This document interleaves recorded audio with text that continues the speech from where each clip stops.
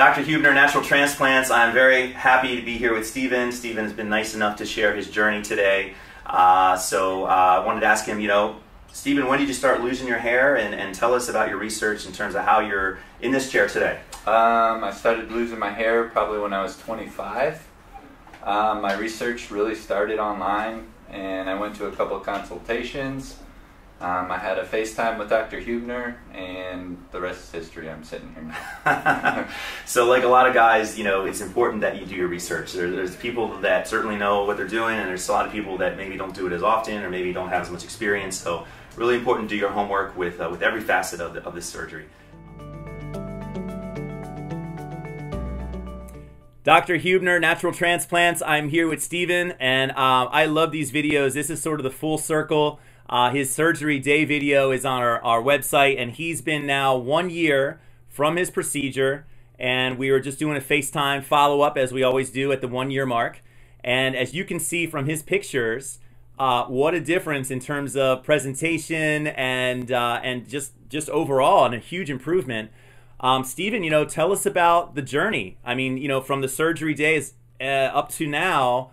Tell us in your own words.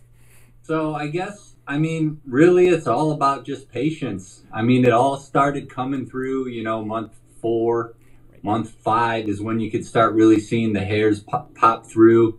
And I actually ended up having a defined hairline. So yeah, all in all, it came together great. My scar is not there. It's, it's there. You just can't see it, right? It doesn't bother you. It's there, but it's just disappeared essentially. That was my big worry, and that's like, it's just a relief off your shoulders knowing that your scar is nothing. Is not a popsicle stick, right? And I'm sure you've seen those walking around too, and that's one of the biggest reasons guys go for the robotics or the FUE, oftentimes when it's not the right choice for how much hair loss they have. But you have your hair pretty short. It doesn't really. You're not really having to change your hairstyle too much based on the scar at all. No. Awesome, man. And people around you been saying anything? Has your family noticed or people that you know? 100%. Yeah. Yeah. So it's all in the hairline. It just brings it down a little bit. Just frames the face, and it's awesome. This is a great example of what maybe 40% looks like. He really has that. Unfortunately, like me, he has that black hair, brown hair, and white skin. So you can see every little space and cranny, but you can see even with one pass, he's got enough to really make a difference. Yep.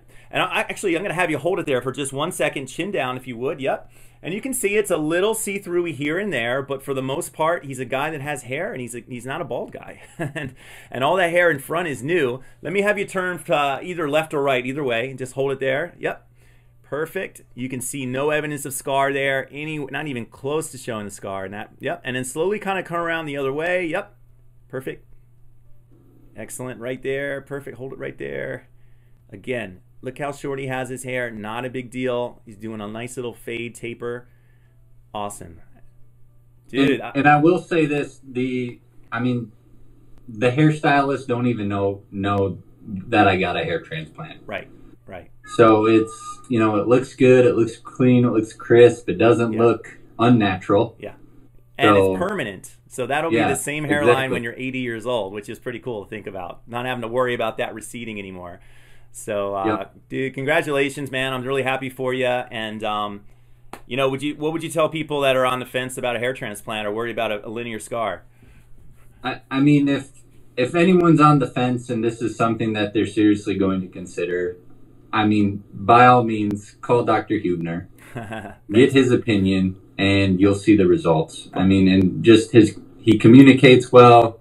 You're his #1 patient during that time frame of, 14-day window when you first get it done. He'll call you back at any time. Yep. And walk you through this. Awesome, man. Yeah, we are always available, and we are, there's a lot of things that come up after a hair transplant that, are a little scary. Questions. You're not used to it. They're just questions and unknowns. Yep. And so it's important to have someone there you can just, and get an answer within, 5 minutes about what's going on, usually. That in itself, to me, was worth all the money. Yeah.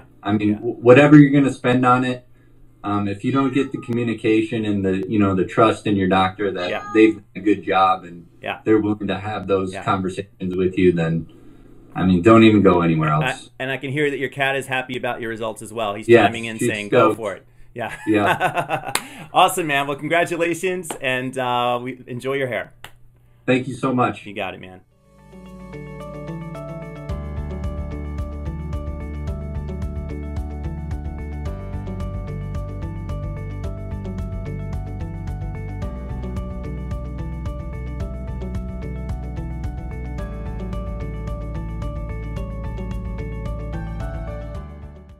Call us now, 844-327-4247, and ask about our Hue and Hue Plus procedures, which move more hair than ever before.